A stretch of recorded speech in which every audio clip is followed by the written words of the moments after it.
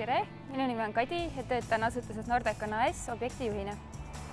Nordeconi sattusin tööle läbi praktika. Koolis oli vaja sooritada praktika ja tulin 2011 aastal tööle siia ning siiamaani. Varem õppisin ma Tallinna Reaalkoolis 1.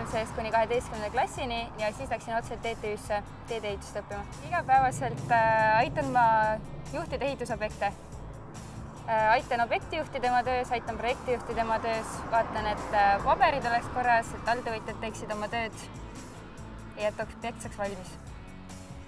Hetkel oleme Luige eritasandisel ristmikul, mis on üks Nordeconi objektidest ja seda oleme ehitanud alates aastast 2011 ja nüüd aastal 2013, 1. juulil on selle objekti lõpp. Varem oli siin ühetasandine ristumine, kus oli 2 poolristmikku, mis põhjustas hästi suuri ummikuid, inimesed jäid tööle hinnaks, ohtlik oli liiklusõnnetusi oli palju, aga nüüd on selle projektiga see kõik ära lahendatud.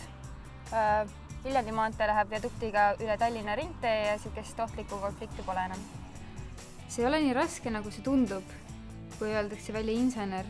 See tegelikult on väga huvitav ja mitmekülgne ja kui on vähegi huvi midagi ise välja mõelda, midagi ise luua, siis kindlasti soovitan kõigile. Kui ülikooli diplom on käes, siis kindlasti ei pea kartma tööpuudust. Tööd on alati ja nälga kindlasti ei jää.